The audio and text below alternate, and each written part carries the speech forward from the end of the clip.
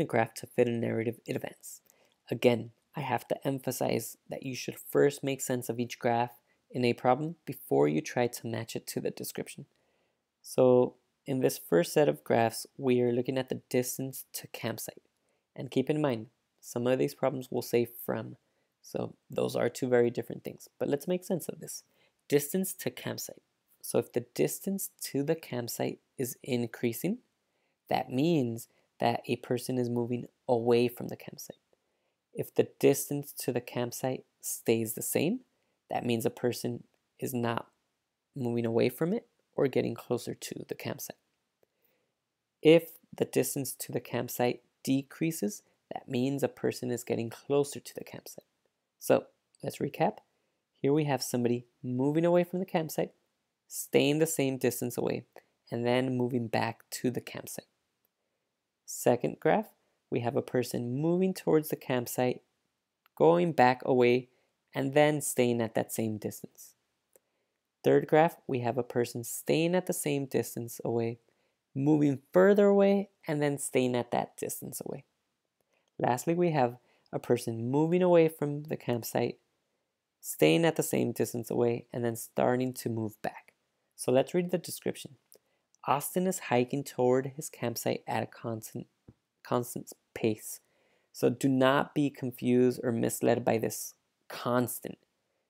The focus here is that Austin is hiking toward his campsite. So which graph shows moving to the campsite? In this case, we actually only have one option. The second graph is the only graph that starts moving towards the campsite. Now let's make sure that the rest of the graph actually fits the story before we jump to conclusions, in case we thought of something incorrectly initially.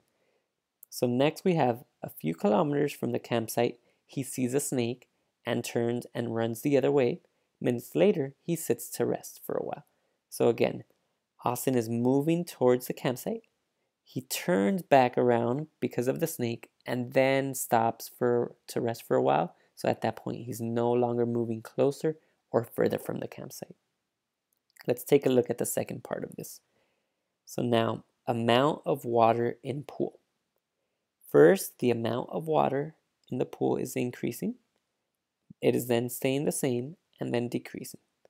In the second graph, the amount of water in the pool stays the same and then starts increasing, so it's filling up.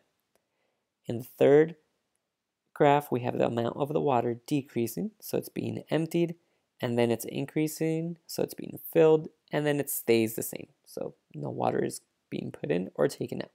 Lastly, we have the water in the pool staying the same and then increasing, so water is being put in, and then decreasing, so water is being taken out.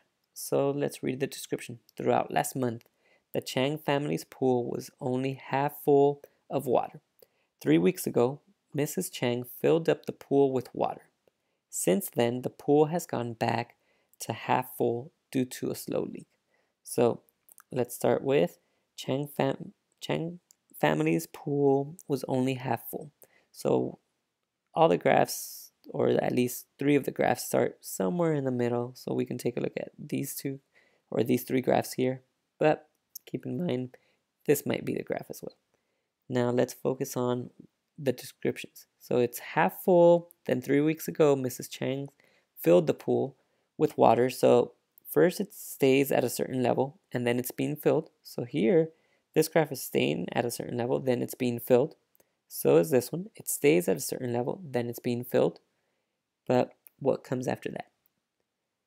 The pool has gone back to half full, so the water starts going out of the pool. It starts decreasing due to a slow leak. So the last graph is the one that would fit. The level of the pool is the same. It's then filled with water, and then the leak causes the level of the water to go back to its original.